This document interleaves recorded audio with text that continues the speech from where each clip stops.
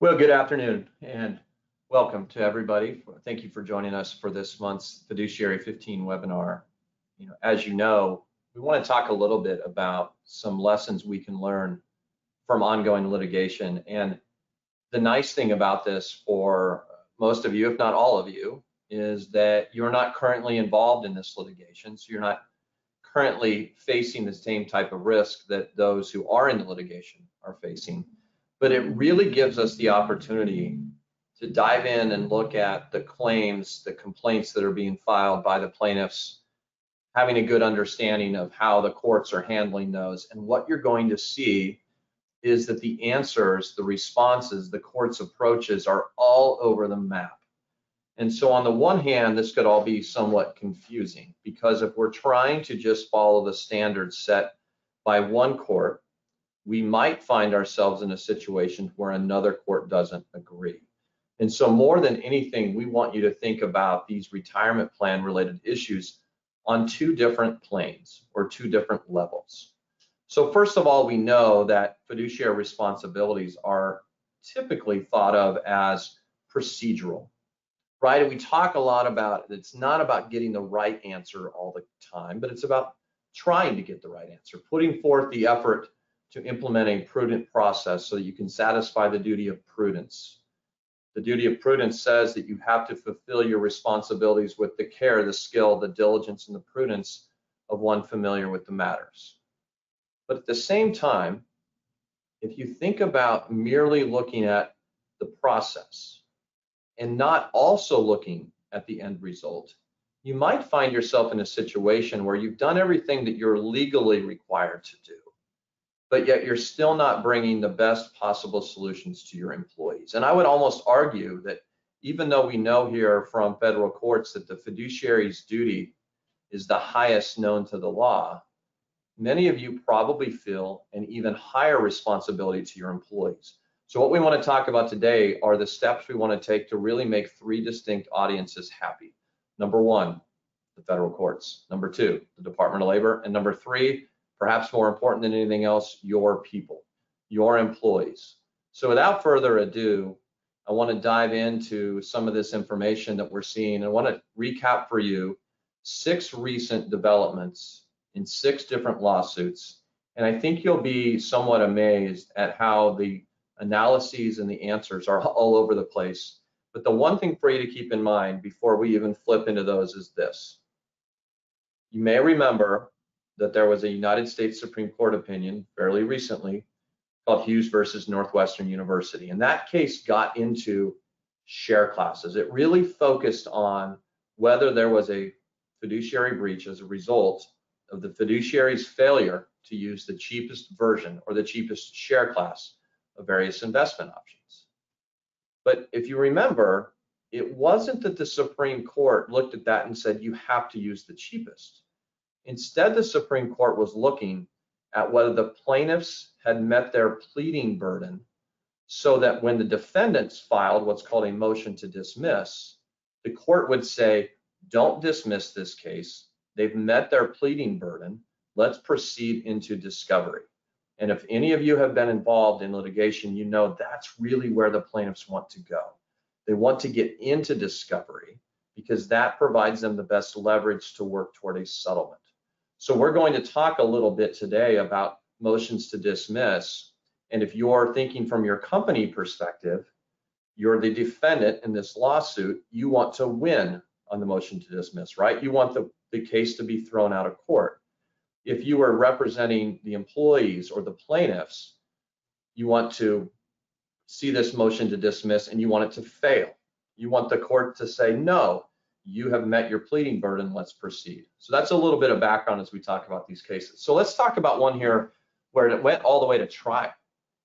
The defendants ended up winning at trial in a case involving a fairly large plan, about $790 million in total plan assets, and about 6,600 participants. And I've got 2 slides on this, and I want to focus on the 2 slides separately.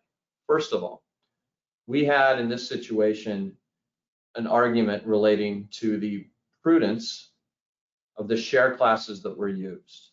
And the court, in this case, after going all the way through trial, looked at these allegations, and as you can see, they looked at the committee meeting minutes and they said, we've looked back over 6 years, 11 different times. You talked about share classes. You talked about or looked at revenue sharing issues. You did your job. And as you work through that snippet that we have below, I'm going to repeat some of that so that we can really hear out loud what the court said. So the court said, hey, we're going to look at these investment options. We're going to look at whether the monitoring and selection process was prudent. So the committee met regularly. So for any of you keeping notes about best practices, number one, have regular meetings. Then the court went on to say, the committee relied on advisors and watch lists to ensure that the plan's investment options were not underperforming, even voting to remove funds that were. Okay, step number two, have a watch list process. That'll come from your investment policy statement. And part 2B here is, if you don't have the right people to do that internally, rely on your advisors to perform that function. And then the court went on to say, finally, the committee considered making changes to the plan, such as moving funds to lower fee share classes and adopting CITs, choosing or not choosing to make changes at various times. These findings of fact all support the conclusion that the committee behaved objectively prudent in arriving at its investment decisions. So this right here, I thought this was a wonderful paragraph for any of you who are fiduciaries to say, what are the steps that we ought to be taking? Have meetings, have an investment policy statement, listen to your advisor. If your advisor is a 338 fiduciary, let your advisor make those decisions. And finally, make sure that you're looking at these types of issues on a consistent basis. Now, the other claim that I think caught our eye in this particular case was the argument that the record-keeping expenses were way too high. And in this situation, the court said, hey, we looked at your minutes 5 different times over a 5-year period. You looked very closely at your record-keeping services and your experiences. In fact, you made a change as a result of an extensive RFP process. And the snippet we have below walks through the court's viewpoint on how this committee and how these fiduciaries indeed were acting prudently. So what's the takeaway from this? This court provides for us a nice little roadmap to say, hey, you need to be meeting consistently. You need to look at these issues. You want to document these issues. And where you find results that aren't up to the standard you prescribed, you need to look at making changes. So that's an example of where the defendants were successful at trial with just a judge. Now I want to talk about where a group of defendants were successful in a jury trial. So this is where the court heard all the evidence, the jury heard all the evidence, they sent it to the jury to consider the various claims that were brought out. And here's the interesting outcome here. You can see this in the bullet point on the left part of this slide. Despite finding that the fiduciaries caused participants to pay unreasonable fees, the jury declined to award damages because they thought that the plan fiduciaries were prudent in their processes. And so some of you have probably seen like jury questionnaires over here on the right, and this is actually a snippet of what the jury filled out. So the first question was, have the plaintiffs, those are the participants, proven by a preponderance of the evidence that the defendants, the fiduciaries, breached their duty of prudence by allowing unreasonable record keeping and administrative fees to be charged? The answer was yes. So you see that and you think, oh, well, that's a fiduciary breach, right? Because they paid unreasonable expenses. And in fact, moving to the next one, B, have the plaintiffs proven by a preponderance of the evidence that the defendant's breach of fiduciary duty resulted in a loss to the plan? The answer was yes. So if you're the defendant and you're reading through this and you see question A, question B, you're thinking, uh-oh, what's that number going to look like at the end? And look what the jury did. The jury said, you fiduciaries caused loss, but we're not going to hold you responsible for any loss because you had such prudent procedures in place.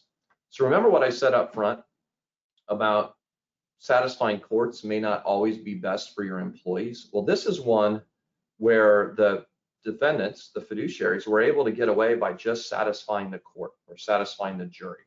So above all else, we need to remind ourselves that the procedural responsibilities will always come first. And in this situation, strong procedures save them from liability. Now, here's another interesting example, and I'm going to show you 3 court cases that shook out so far in a very different order or very different results than what you might find. So this is one called Matea v. Cook Group. And in this situation, there was an argument that the record-keeping fees were too expensive. And the court said in ruling that in fact they were going to dismiss the case and grant the defendant's motion to dismiss, they really focused on the need in that pleading to identify similar plans that offered the same services for less. And you look at that second bullet point, the plaintiff must allege which services each other plan provided and plead facts indicating that the fees were excessive relative to the services rendered. So in this situation, the plaintiffs provided this chart. Look over at the chart. Look down at this particular plan. You can see that the total record keeping fee was $64. Look at all the other numbers in that column. None of those other numbers are even close to $64. It's very abundantly clear that these employees were paying far more than what the employees were paying in any of the other plans. And you know what the court said? All you did is focus on price.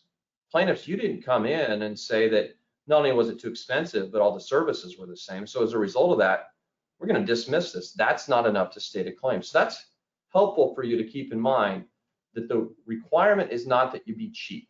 The requirement is not that you be the cheapest or that you choose the cheapest. The requirement really relates to value. And what the court said in this case is you didn't even get to value because you didn't say that all of the services are the same and you are paying twice as much. And somewhat similarly, in this case up in Michigan, the court looked at an even longer list of rival plans or similarly sized plans and said, hey, you can't just say that all these mega plans can negotiate the same fees without pointing out that the services are the same. So look at that chart on the right. Look at all the work that they put into pulling that together. Think about how many Form 5500s they went out and looked at the assets, figured out what the fees are, ran the numbers, and showed and highlighted that the cost of this plan was roughly twice, if not more than twice as expensive as any other plan on the list. And what did the court do? The court said, we're going to dismiss this case because you haven't really gotten into pleading on the value. You haven't gotten to the services that were provided. Okay, so I'm looking at these two cases and I'm thinking, well, here we've got 11 or 12 comparison plans. And gosh, that wasn't enough to keep the case alive. And I go to this one, I say there's 15, and that's not enough to keep the case alive. And then I get to this one where 4 comparative plans were enough. Well, how do we make sense of any of that? The reality is that different courts are looking at these issues differently. And what the court said here is that there are pretty good arguments that record-keeping expenses are commoditized. They're fungible. The market's really competitive for those. You're getting essentially the same services from all these record keepers. So if you walk in and say that this plan was paying twice as much, 3 times as much, 4 times as much, that's probably grounds to dismiss a claim. That's what the court said in this situation, that we're not going to dismiss this. You've done what you need to do to survive in this particular situation. So what does that mean to all of you? I'd say above all else, we just looked at 3 different cases with different outcomes. Shouldn't we really be asking ourselves, without regard to potential liability, have we done the best for your employees if they're currently paying 2 times or 3 times or 4 times the market average? I contend that the answer there is no.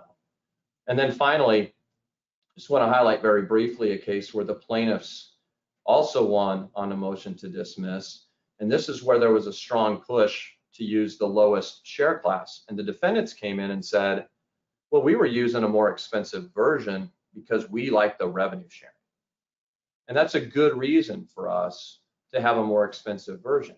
And that we use that revenue sharing well, and so you should dismiss the case. And here's what the court said. It would be inappropriate to resolve these issues at the motion to dismiss stage. So we have an example here of where the court said you might have a good reason for what you're doing, but we're going to settle that in discovery, not going to settle that right now. And so this is a case that's going to continue where the defendant decided that they wanted to use revenue sharing, and essentially the court said, well, there could be a cost to that and that you might have to endure discovery. So to wrap up our thoughts today on this, and as you might imagine, we could probably talk about these 6 cases for a couple of hours, but 15 minutes seems like a better amount of time. I would just ask you this: do your employees care only about procedure? So if you are on the left side of this and you're working with an organization where the red fonted plan is yours, or you're in the right-hand side of this and the red fonted plan is yours. How do you explain to your employees why those numbers are outliers? Maybe you can. Maybe you could look at the record keeping services you're receiving and say, we are with this record keeper that provides services that are unavailable anywhere else. If that's the case, then maybe your employees would say, okay, we're getting something of value. But I assure you that they don't care only about procedure. They really want to know about the numbers. And so that's why many of you read our newsletter for this month. We quoted Yoda, do or do not. There is no try. So at its core, ERISA says you've got to try. You have to have procedures in place. But for your employees, they want you to do it right too, not just try. So thanks again for joining us today. We've got a couple of upcoming webinars. Our Fit for Learning webinar later this month, where our Financial Fitness for Life team will be talking about investments. This is a really good opportunity for your employees to get some investment 101 education to help them understand how different investments work. And then we'll have a market-specific webinar early next month in October. If you've got any questions at all, please reach out. I know we went through a lot really quickly today, but we want to provide for you this high-level picture that your responsibilities as a fiduciary are truly procedural in nature, but at their core, you want to get that answer as right as you can for your people. If you've got any questions, please don't hesitate to reach out. Again, thanks for joining us. Have a wonderful rest of your afternoon.